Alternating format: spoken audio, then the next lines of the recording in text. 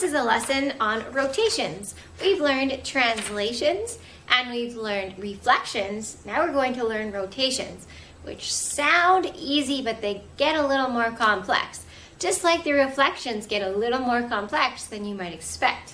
First of all, let's sort of relate rotations to real life. And so we've got a bike wheel here, and a bike wheel rotates, okay? And it rotates about the center of the wheel. That's how you say how an object is rotating, is you use the word about to say that it's rotating on that part. So it rotates about the center of the wheel, okay? A rotation happens when a shape turns about a point. So you have to have a point, and then it has to turn on that point. It is rotated from one position to another. Another name for a rotation is a turn. So we have a flip, which is a reflection, and now we have a turn, which is a rotation. So flip, turn. Okay, and then the other one was a slide, the translation. After one complete turn, a shape is back to where it started. So if let's just pretend that the middle of me is a rotation. So once I turn all the way around, I've done one complete turn, and I turned about my head, I guess, or my feet. And we're looking at describing rotations. So it says shapes can do a quarter turn. So if I'm turning like I was, I'm going to do a quarter turn. I just did a quarter turn. They can do a half turn. So if I start here, and then I can do a half turn by, I'm gonna put these down, by going, there's a quarter, and there's a half. Well, you could do a 3/4 turn. So starting again here, quarter, half, 3/4 of a turn. And then the last one is a full turn. So I would just go around again like I showed you before. Okay, I've got visuals of this, and you'll notice that I did it in quarters because that's the way that it's going to make sense to you to draw a shape once it's turned. Okay, so just so you remember, a quarter turn is one right angle. This will help you. It might be confusing now, but just trust me. 2 right angles is a half a turn. 3 right angles is a 3/4 turn, and then 4 right angles is a full turn. But that one's just easier to remember that it's the same position as it was. Okay, so you can describe rotations based on how they turn. And then you also describe rotations based on which way they turn. So you can either turn clockwise or you can turn counterclockwise. And if you forget which way clockwise is, just think of the way that a clock goes.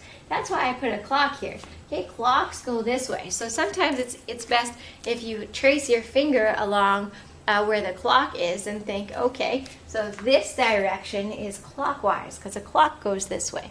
Counterclockwise is the opposite. It goes the opposite direction. Okay, and then we've got a picture to remind you that if time's moving backwards, it's going counterclockwise. So using that information that I just shared, you need to describe rotations using these 3 things. So you need to tell the direction of the turn. So you have to say if it's counterclockwise or clockwise. You have to say the fraction of the turn. So if it's 1/4, 1/2, 3/4, or 1 whole. And then you have to tell the point of rotation. Now the point of rotation is like about the center of the wheel, about Miss Bashforth's feet. Okay, it's usually going to just be a letter on a corner or a vertex of a shape. Okay, so a shape and its rotation image have different orientations. Remember, the translation had the same orientation. The reflection had the opposite orientations, and now we would just say it has different orientations because it depends on the rotation for what the orientation is. It's just different, okay? And then the shape and its image face different ways for any rotation that is less than 1 complete turn. So unless it's a whole turn like that, then it's going to be a different orientation. Otherwise, if it goes a whole turn, it's the same orientation. So let's look at this example. It says rotate the following shapes about vertex B using the rotation given. So there's vertex B, and that's on the corner. And then down here it tells us how to do it. So it says 1/4 or 1/2 turn counterclockwise. So clocks go this way. So that means that we need to turn it the other way. So we're going this way. Okay, so what you do first is you pick a side of the shape that is connected to the vertex, and you start to count out quarter turns. So if I was to turn this a quarter of a turn, I would go like this, and then I would draw this right here, and there's my right angle. Okay, so that's what that quarter turn was talking about, but this is a half a turn, not a quarter turn. So we need to make it go like this. Okay, and then what we're doing is we're taking this shape and then we're turning it like this. So it's going to be up like this. So we have to draw it the same shape, the same size.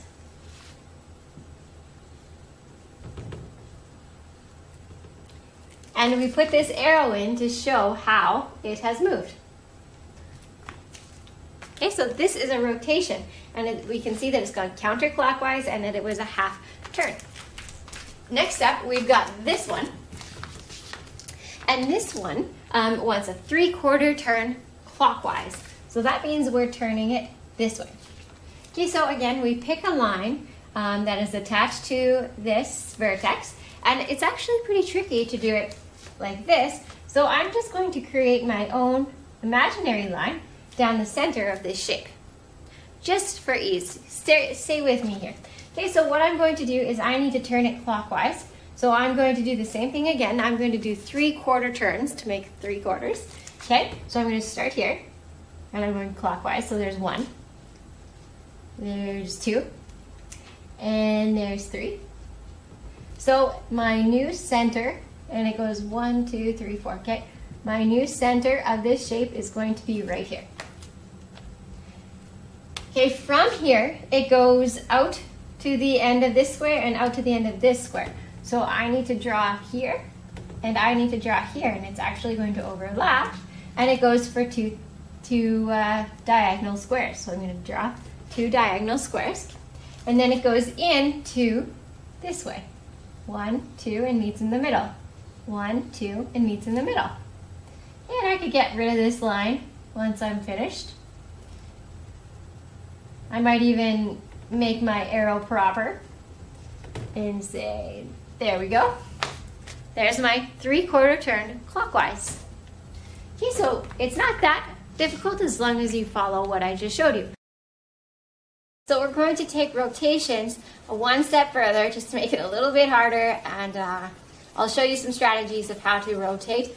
But so this is based on rotating a shape about a point that is not connected to the shape. And I'll show you what that means more in depth later. But if you can see this right here, there's the shape and there's the point we're going to turn it about. Okay, so it's not attached. So there's one strategy where we trace, and I don't really have tracing paper, but we'll just use white paper and you can see through it if it's light enough.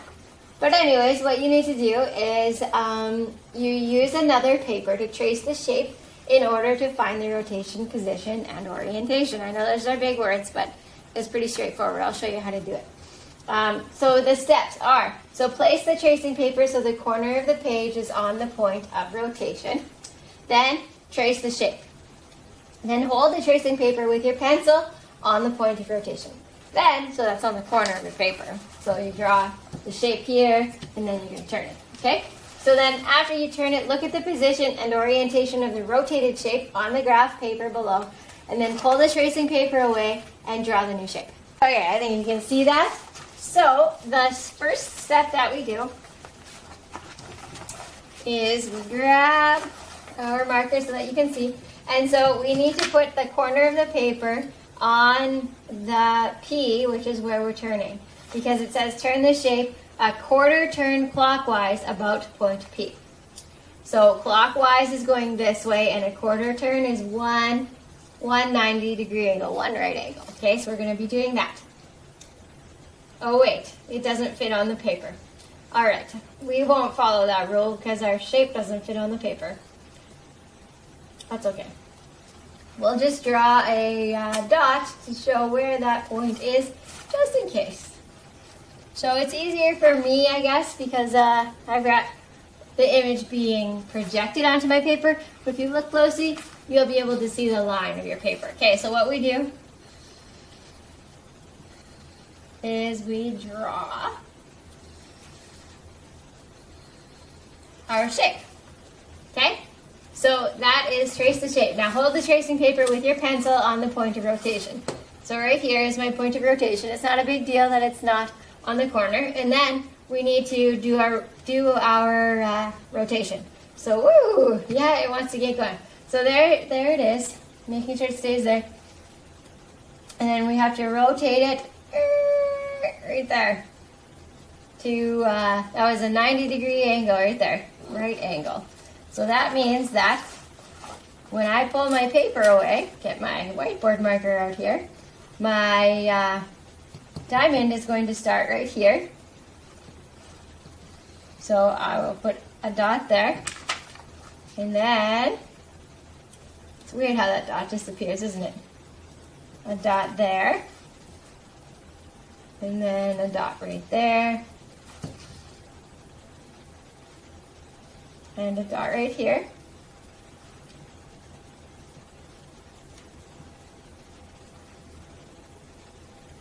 And then we can put an arrow to show how it has rotated.